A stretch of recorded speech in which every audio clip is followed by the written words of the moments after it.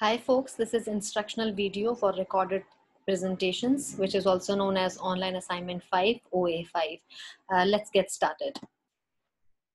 If you have seen the document on recorded presentations that I uploaded on Moodle under the folder of recorded presentation, you may know that I have given you 3 questions for this presentation that you need to answer. Out of these 3 questions, you can answer any 2. In other words, you have choice here. And this I have mentioned here as well, that attempt any 2 questions for the recorded presentation. Another important thing for you to know is that you do not have to appear in the video. Only show us your PowerPoint, what you have on your PowerPoint slides, and explain it to us. Now, you may have questions that how can I record my presentation, or what tool I can use to record my presentation. You can use any of these tools that you see here. You can use Zoom, that I have used for recording all my lectures, for recording all my presentations for you. You can also use PowerPoint.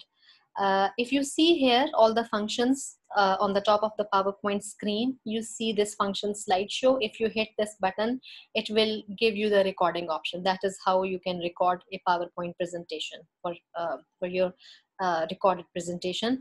You can also do that by using your cell phone.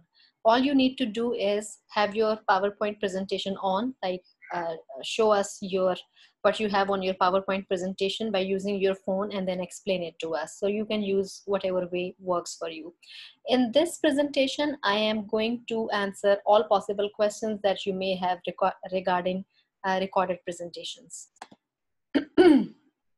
Another thing that I wanted to tell you is that I want you to record a 3-minute long video. The duration should be at least 3 minutes. Please make sure or try your best that your presentation does not exceed 4 minutes. It will be too long.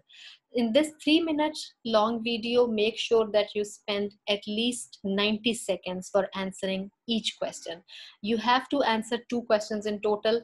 To repeat, make sure that in your 3-minute long video, you spend at least 90 seconds for answering 1 question.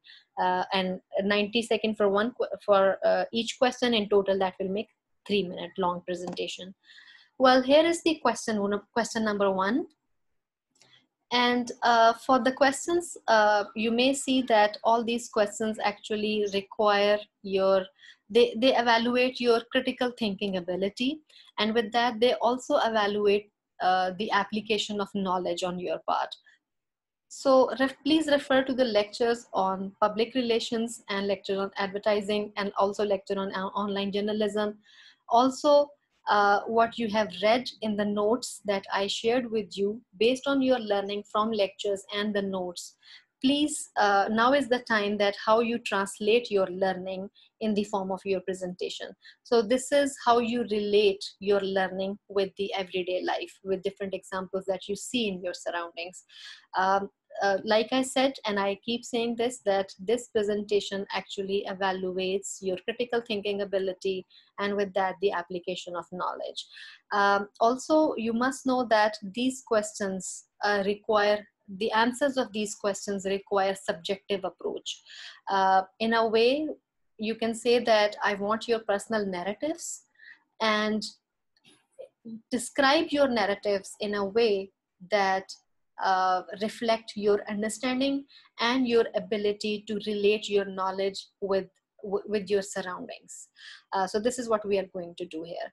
Here is the question number 1 that you see on the screen. It says that what sort of advertisement persuades you? And based on your answer, what do you think? What function does the advertising perform in your life?